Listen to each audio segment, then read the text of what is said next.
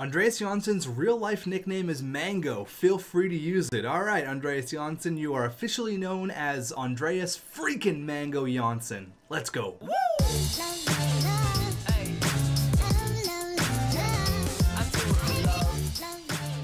What's going on, guys, and welcome back to your Toronto Maple Leafs Cup or Bust franchise mode, where here we have somewhat of a new look roster. I got a lot of love for getting Chris Kreider, and it's actually working out pretty awesome right now. He's playing on the first line with Matthews and Marner, and then we got the second line of Wilnai, JT, and then Kasperi Kapanen. But speaking of Andreas Jansson, there has been multiple people in the comments that want me to put the lines like this. They want me to go boom, they want me to go Andreas Jansson on the first line, and then Wilnai, and then Chris Kreider on the second line. There's been an overwhelming amount of support for Andreas Mango Jansson to be on the first line left wing. Now, I'm not opposed to it. However, we did our little tests earlier in the last video, and the first line addition of Chris Kreider actually helped quite a bit. So I'm not opposed to this. I'm gonna try it out. There's a lot of love for the Mango Man in the comments, so we will throw him on the first line. Now, I'm a little bit concerned about Kasperi Kapanen, because Kasperi Kapanen was actually a pretty big part of our team last year. 53 points in 82 games. He was a big piece on our second line, so I don't really want to drop a 24-year-old on the third line. But again, there's really no room to move anyone around. I mean, I can't really put Wilnai or Chris Kreider on the third line. That really doesn't make a whole lot of sense. So Kasperi Kapanen might take the back seat for a little while. But I mean, Andreas Jansson, I see the hype in real life. He's obviously fantastic. He had 43 points, 20 goals, obviously going into the real NHL season 2019-2020. He's going to be looked at as a top 6 guy. In our franchise mode, I mean, he did have 20 goals last year, which was great. He only has 3 points in 16 games this year. So I'm not super sold on this. However, I will give it a shot. You guys in the comments, you seem to know what you're talking about. So Andreas Mango Jansson is on the first line for now. Charlie, he makes a good point. He says Adam Lowry has 94 faceoffs. Make sure he's playing center on all your special teams. I just went ahead and I made sure he's on there. He's on the PK, all that good stuff. We need to be winning as many draws as we possibly can. We have a good matchup here with the Tampa Bay Lightning. We have basically identical records. Andreas Mango Jansson on the first line. He only has 1 goal this year. Let's see if playing with the big guns on line number 1 is going to spark him. See if that's going to get things going. Period number 1. And it's 5-3. 8 goals in the first period. Okay. Victor Hedman and Braden Point come out immediately, like less than 10 seconds apart they score. Okay. And then Tavares and Marner score like a minute apart, and then Tavares gets another one 28 seconds later, and then Nick Baptiste comes through, and then Chris Kreider comes through. 5 straight unanswered goals, and then Nikita Kucherov gets 1. We have 8 goals in the first period. Okay. Period number 2. Is it going to be just as crazy? 6-4. Johnny T gets another. Cedric Paquette gets 1 for them. This is the goalie's worst nightmare right now. 10 goals in the game. Make it 11. Zach Hyman scores on Vasilevsky. We are putting up numbers on a really good team. Closing in on 30 shots. Mitch Marner makes it 8-4. Oh my God, the boys are buzzing. Can we make it 9 just for fun? Just for fun? Nope, that's all it's going to be. We just double up on him, 8-4. What a wild night. Johnny T with a hat trick, Tyson Barrie with 4 helpers, Chris Kreider with a goal and an assist. How did Mr. Mango do? The Mango Man, Andreas Jansson, playing on the first line. The team puts up 8 goals, and he doesn't get on the score sheet. Either is Morgan Riley, though, but it's all good. We got the W. That's all that matters. 8-4. I was really not expecting that. So that's 4 straight wins. We are rolling here. Can we make it 5 against the Wings? Nice little original 6 matchup, and they destroy us 5-2, and then we lose 3-1. Come on, boys. Let's get back on the winning ways here. We win, and then we lose again. 3rd and a 7th for... No, not having that. Guy's a big piece of our AHL team. What is going on here? Okay, we are struggling big time here. Van Riemsdyk for a 3rd, so we basically have to give up a prospect for a pick in the exact same round in the exact same year. That's a very similar pick. No, thank you. We're losing quite a bit right now. Maybe moving Andreas Janssen down might be the best thing.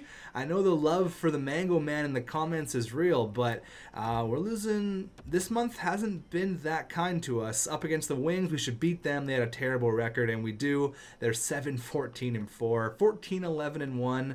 Okay, it's not terrible. I mean, I'd love to go on like a 4 or 5 game winning streak here, really separate ourselves. That's a huge win there against the Montreal Canadiens. We're 15-11-1. We got a good test here against Long Island. The return of Johnny T. They're still throwing stuff at him in Long Island. Oh my God, the poor guy. Hopefully he can come out and score a couple and shut up the crowd. Period number 1, and it's 2-2. All right, Johnny T gets 1 and Spezza. Anders Lee and Casey Cizikas get goals for them. Going into the second, make it 4-2. Spezza gets 2 on the night. Austin Matthews gets another. All right, we have a 1-goal lead here going into the third. They have a power play, a 5-on-3, and they capitalize. Josh Bailey, he ties up the game. We have a power play. Come on, baby. Andreas Janssen on the power play. Give me an Andreas Janssen goal here. I think I might move him down. I mean, I'll have to look at his individual stats, but we're going into overtime. No, we're not, because Zach Hyman, with 41 seconds left on the clock, he secures the extra points, and the boys continue the winning streak. All right, so maybe I won't move him down just yet. I think we've only won 2 straight. I don't know if that's technically a winning streak. Sorry, 3 straight. We've won 5 of our last 7 games, which isn't terrible. We got games on back-to-back nights here. We travel from Long Island to Florida. That travel is going to be brutal. Hopefully the boys aren't too tired up against the Panthers and they lose 3-2. Apparently we just play every game on Friday, so no hockey night in Canada. Don Cherry gets the night off. The next hockey night in Canada game we have is not even in Canada. It's in New York, so that's not even going to count. When's the next hockey night in Canada game? Apparently the NHL hates the Leafs. That's something I thought I'd never say.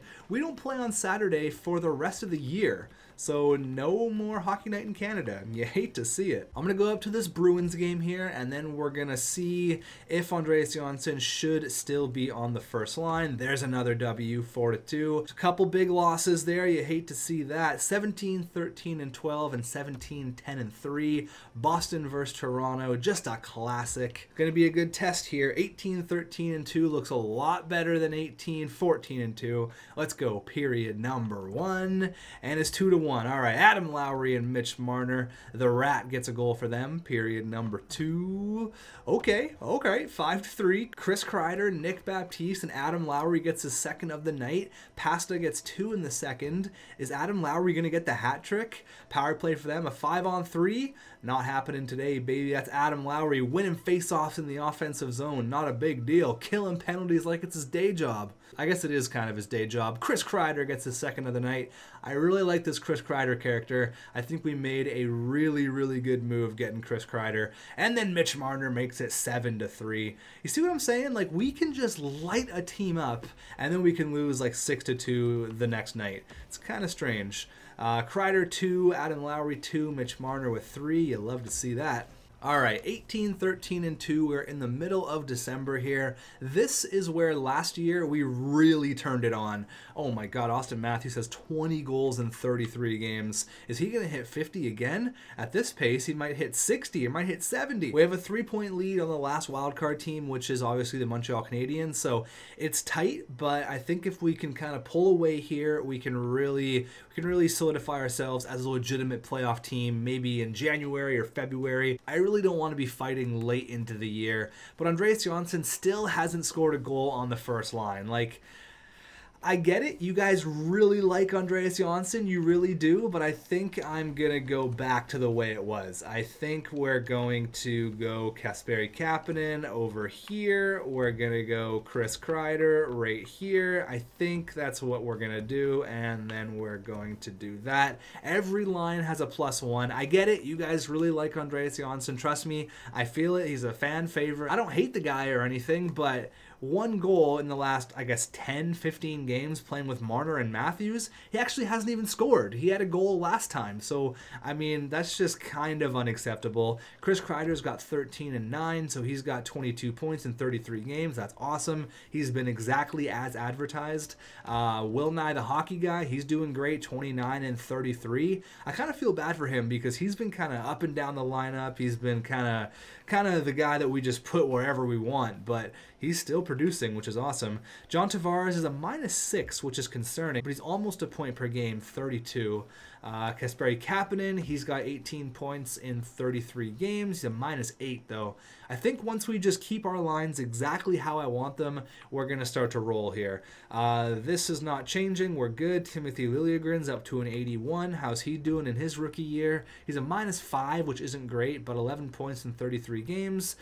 Travis Dermott, he's got 8 points. He's a -5 as well. Tyson Barrie's a +9, and Morgan Riley's a +9. That's awesome. How about the bottom pairing guys here?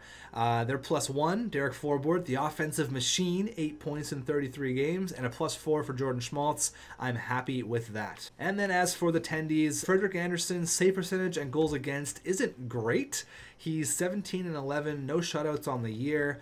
Not like Frederick Anderson. And then Michael Neuwirth has 1 win in 7 games. So he's actually 1 and 2. So he's either come in relief and got the loss or been pulled. So that's not great. We also have some players here in the AHL like Timashov, who's listed as a depth forward. Same thing with Jeremy Bracco. So they might be ready to go for next year or maybe jump up in the postseason if there's an injury. But let's go ahead and compare Chris Kreider to the guys that we were going to sign. Let's go ahead and compare them to, where are they? I forget what team they're on. I'm just going to search for them. If you go to player search, you can just search for Hoffman. That's right. He's with Nashville, and how is he doing for points? So it looks like he's scoring a little bit more. He's almost a point per game. He's got 29 and 30, so he's definitely having a much better year than what he had in Florida. Might get back to the 70-point mark, but I'm happy with Chris Kreider. He's a big body. I'm happy that we went with him. And here's Tyler Toffoli on the Red Wings, 26 points in 31 games, so he's played less games, has a few more points. I'm not too worried about it. He's a -5. I'm happy with Chris Kreider. Again, it's not all about the points. Now, I did see some comments asking where Jumbo Joe Thornton went, so let's have a look at that. Jumbo signed with the Vancouver Canucks. Unbelievable. And he's having a fantastic year, 41 years old, and he's almost a point per game. You love to see that.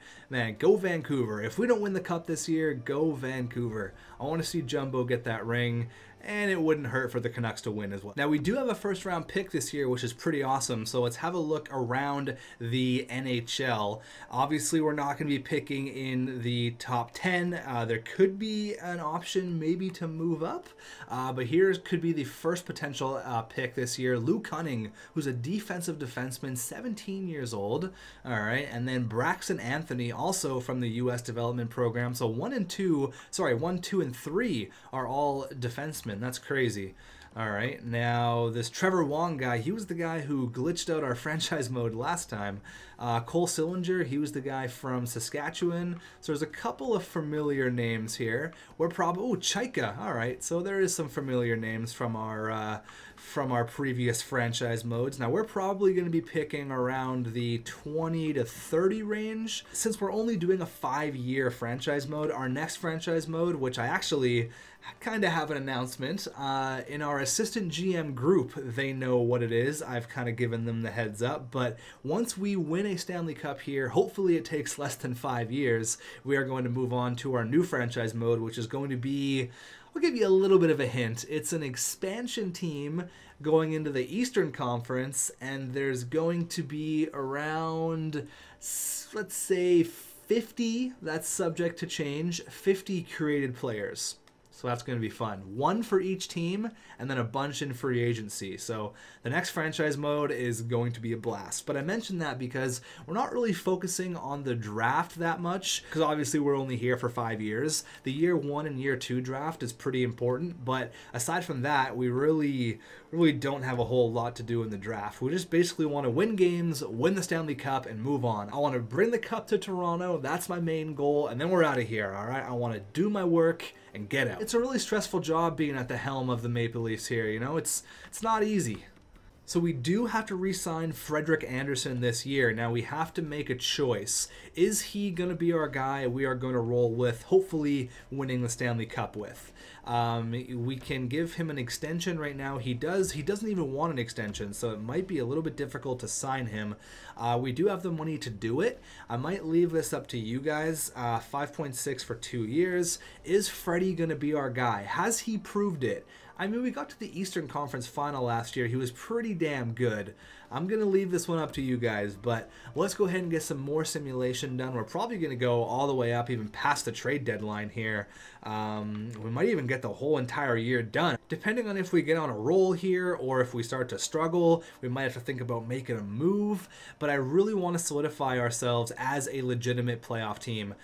Coach Reese Moore has started a new conversation concern. We are being scored on way too often.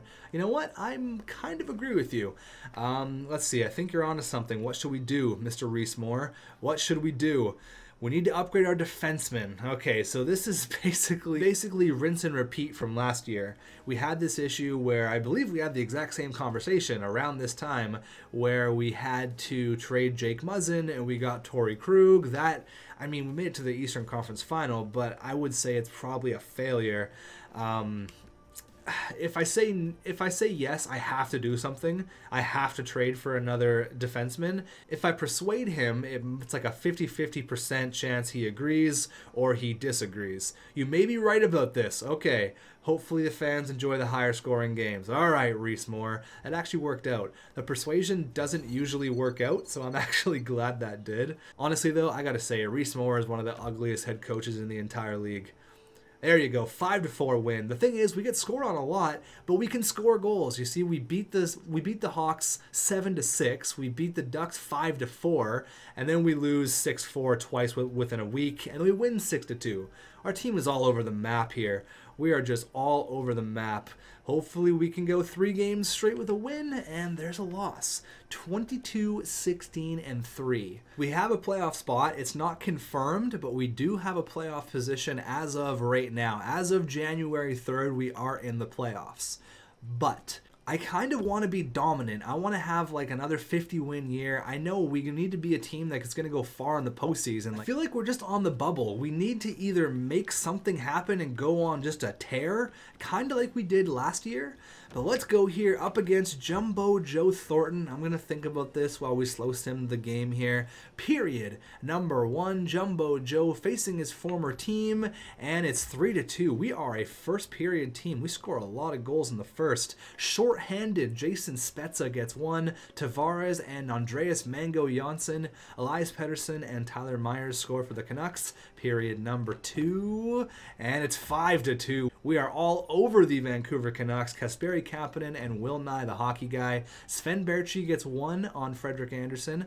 But you see what I'm saying? Like, we can just destroy teams, and then we'll go on and we'll lose a whole bunch. I just don't understand. Oh my God. I was talking about losing a whole bunch. We're allowing goals like crazy here. 10 minutes left. Oh my God. Jumbo Joe ties it up. 12 goals in this game. What is with the scoring? Oh my God. We're out shooting them by 10. It's a 6-6 game. Make it a 7-6 game. Nick Baptiste, make it 8-6. Oh my God. Every game that we've slow simmed has been like 8-6, 7-6, 7-5, 8-4. Like, yeah, we get scored on a lot, and our coach is right, but we can put up 8 goals like it's not a big deal. Timothy Liljegren had 4 points, 4 assists. Will Nye had 4. Kasperi Kapanen had 2. He had 5 hits. Oh my God. A game like that is what convinces me, and that's a pretty good team in Vancouver, that, convinces me that we should not make a move. We should just continue on with how we're playing, but the thing is how we respond after that. 6-5 and then a 3-1 loss up against the Wings. We win in a shootout and then we lose. So it's like you win, lose, you win, lose, you lose, lose, you win, win, you win, win, win, you lose, lose. It's kind of like we're taking 2 steps forward, 1 step backward. It's like we're making small steps, but nothing crazy.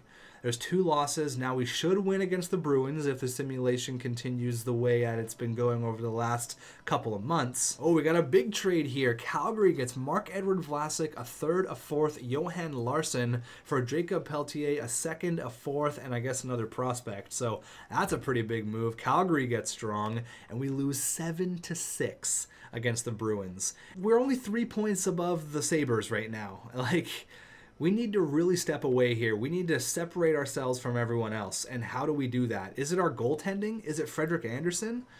I have no concerns with our top 4 guys. Like our top 4 dudes like Will Nye, Mitch Marner, John Tavares, and Austin Matthews. I have no concerns with those guys. We know they're going to produce. Look at Chris Kreider as well, 34 and 48. That's awesome. I'm happy with that. 18 goals on the year. Tyson Barrie, Morgan Rielly, they're doing their thing. Kasperi Kapanen's a little bit slower than last year, but I think we kind of expected that. Spezza has 22.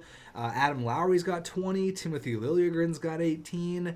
Again, like, we're doing good. Everyone on paper seems to be doing all right. Is it our defense or our goaltending? Is it really Frederik Andersen? A 3.61 goals against average, like how does that compare against other starting goalies in the NHL? Like, let's say he's similar to Marc-Andre Fleury, all right? So how's Marc-Andre Fleury? A 3.03 goals against, 9.08 save percentage. I mean, the save percentage of 891 is definitely concerning. Goal scoring is just up. A lot of goalies have not a great save percentage and a pretty high goals against average. Andreas Nilsson's actually doing really well, but he has a goals against average of 3.15. So maybe goal scoring is just up. Like, look at Varlamov, 3.48. Robin Lehner's having just a god-awful year. Pekka Rinne's doing really good. 2.9 goals against isn't super fantastic, but I would love to see that from Frederik Andersen. Carey Price, a 3.45. Yikes. Maybe goal scoring is just really up right now, and a lot of goalies have really bad save percentage and goals against average. Maybe it'll even out once the year. Oh my, poor Mike Smith, 3.65. Yikes, 3.66 for Markstrom, so maybe I'm freaking out a little bit too much here. The lowest goals against average for a starting goalie is 2.70 from Braden Holtby. So if you could, like, I just don't really know, because I feel like we've solidified most of our positions, and I feel like we have one of the stronger defense in the league. Is Timothy Liljegren maybe just too young? Like, he's listed as a top 4. Should I bring him up to the first pairing and move Morgan Rielly down, or move Tyson Barrie down? I really don't know what to do. I don't really want to move around our forwards because everyone is a +1. I like our lines right now. I think we're doing okay. If I move this here, okay, that really helps out. What if I move Timothy Liljegren with Morgan Rielly and then put Travis Dermott with Tyson Barrie? That gives it a +3. You know what? Let's just try it, okay? Let's try it until we go up to the trade deadline, which is going to be about another month. I really want to turn it on. I really want to separate ourselves from the pack here. We'll go up to this Philadelphia Flyers game, and then we'll see what's going on. Because, I don't know. I feel like we just need to catch fire, and then we're going to be gone. It kind of happened last year, and there's a 10-2 win. 10-2, ladies and gentlemen. I make a line change, the boys win 10-2 against the Canucks. Oh my god, we've put up 18 goals in 2 games against Vancouver. That's insane. Tonight, the Maple Leafs demolished the Canucks 10-2. Let's see here. Adam Lowry had 4 points. That's awesome. And nothing else. So a 4-point night from Adam Lowry. A 10-2 win. Maybe moving Tyson Barrie is all it takes. We'll slow sim this game against the New York Rangers here, and then see what I mean? Like, we have a bye week after we win 10-2, and then you lose 4-1.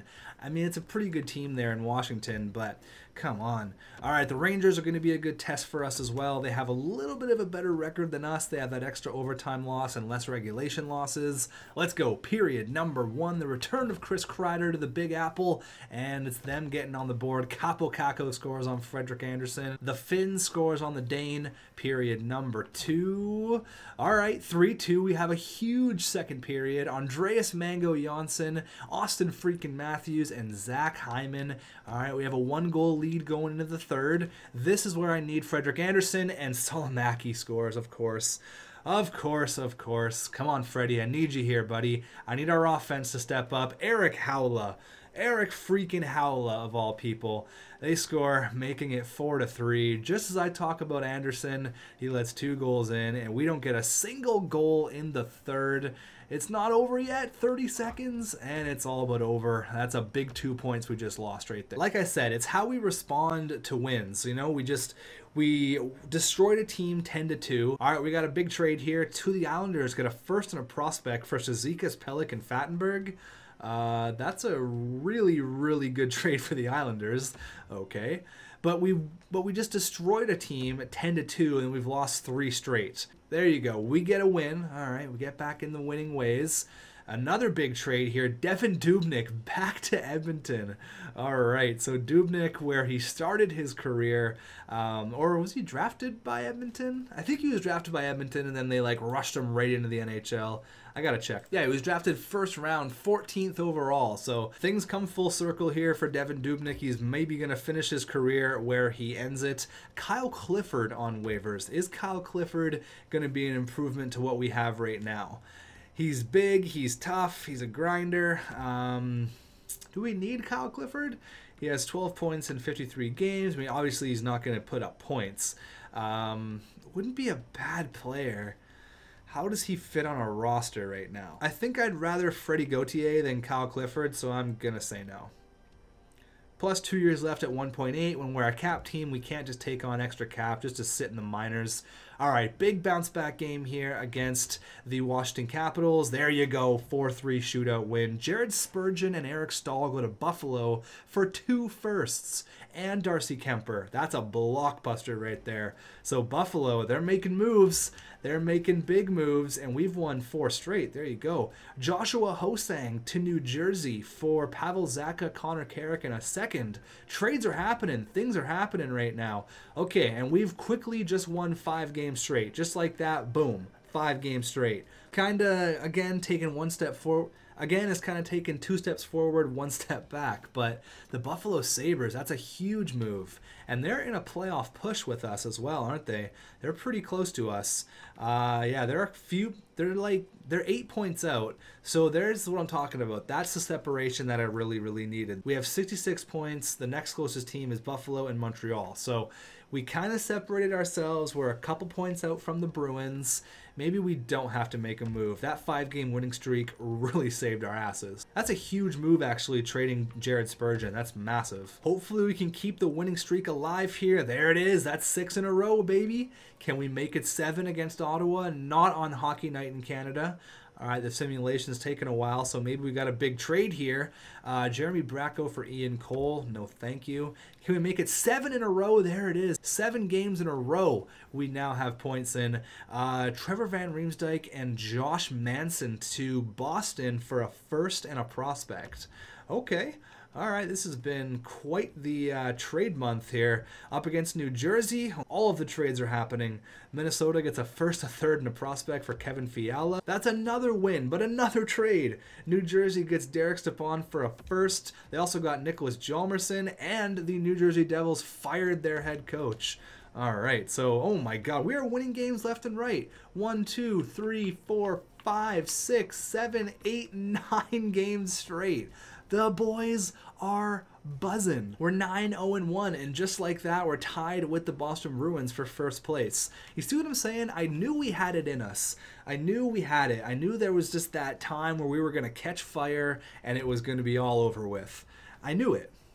I've been saying it for the last 10 minutes. We just need to catch fire, and we definitely do that, making it 9 straight. Now, it would be fantastic. Oh my God, another move. Detroit gets Nick Bjugstad for a second, a third, and Luke Glendening.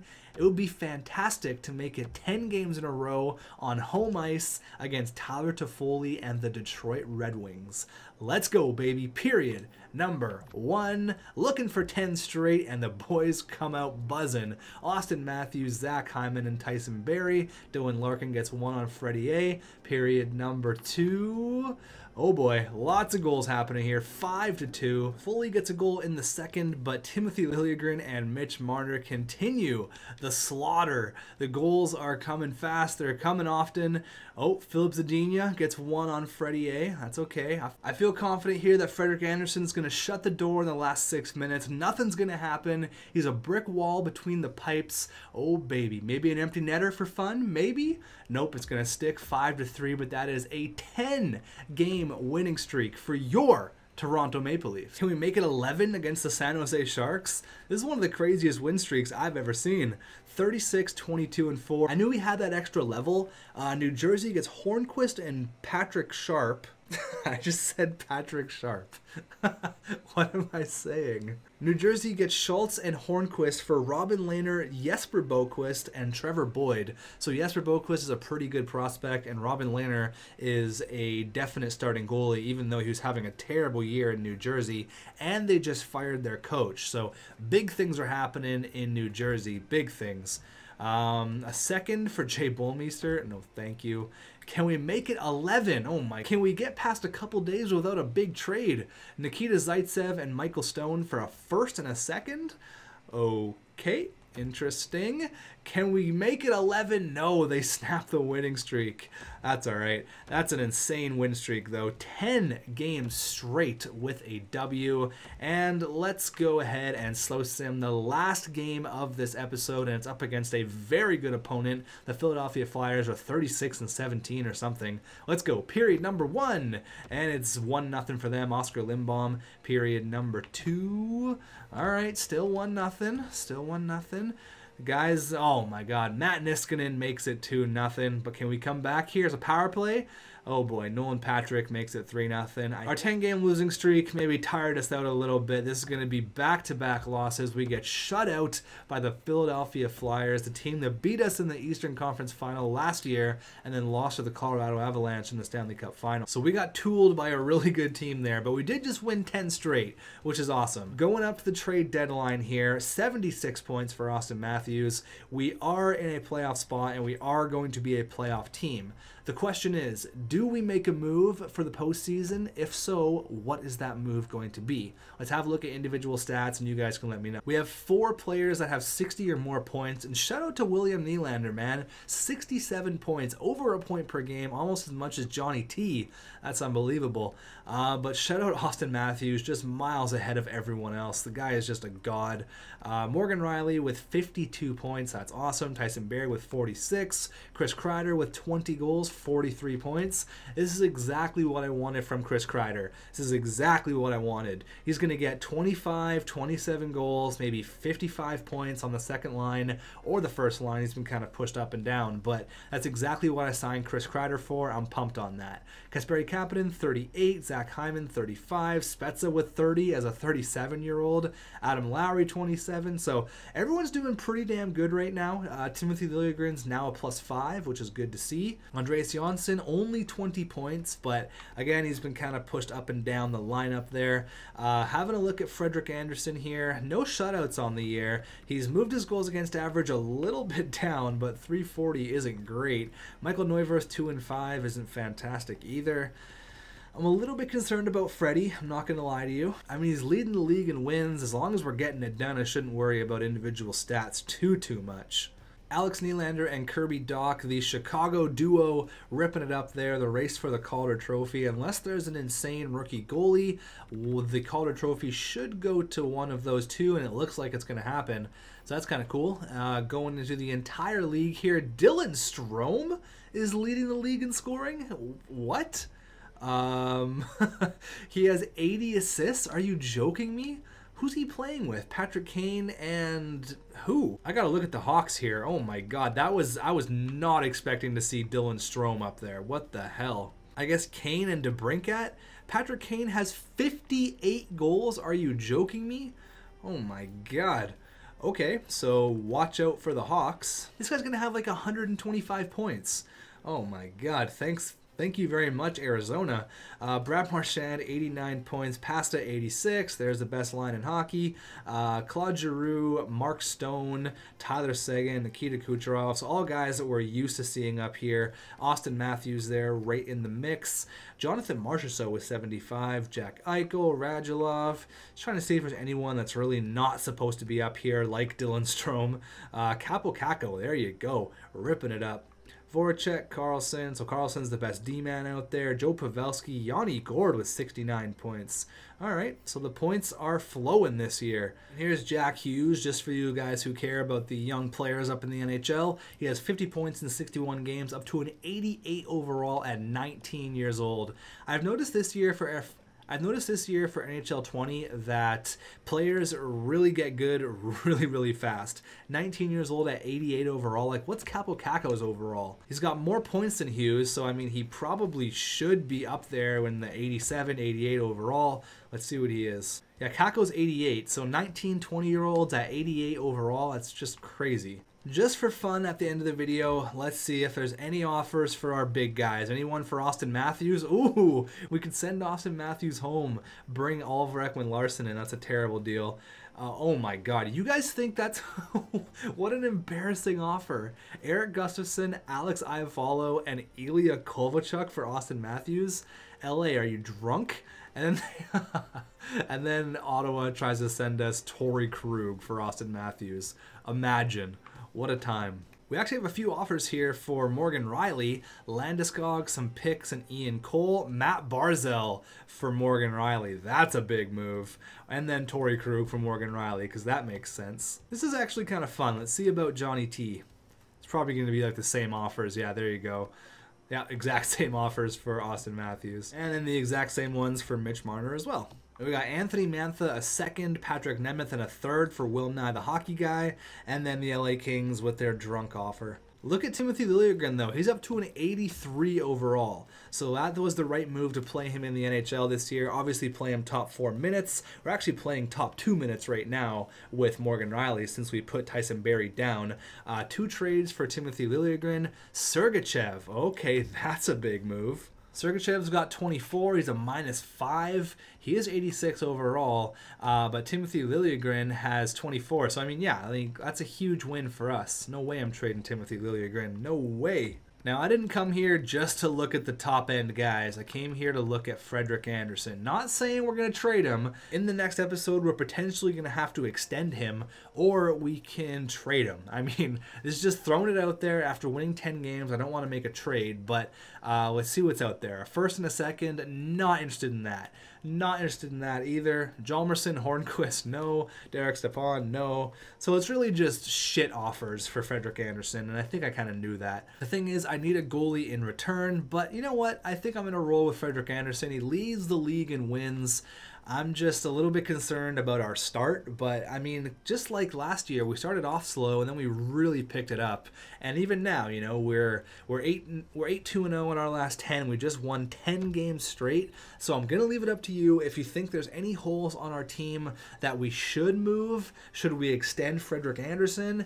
I mean, we just got shit kicked by a team that we're definitely gonna eventually meet in the playoffs, and this could be another Eastern Conference final matchup here. So let me know what you guys think in the comments. In the next video, we are going to get the entire regular season done, do a little recap here, and then maybe make a move. Maybe. But we live in a world where Dylan Strome leads the league in points. What a time to be alive. I'll see you guys in the next one.